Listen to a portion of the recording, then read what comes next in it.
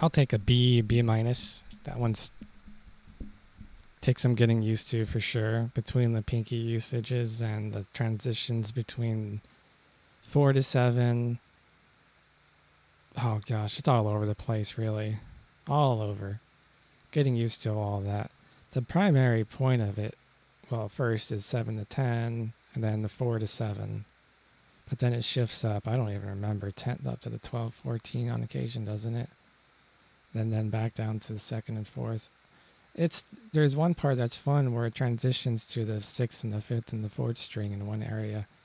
But you see it uses the entire fretboard. I like the part where it shifts, okay, specifically 4th, 5th, 6th string. We focus on the 3rd, 1st, and 2nd string enough. It's all about balancing all the different strings. The whole fretboard. That's Dickie Betts.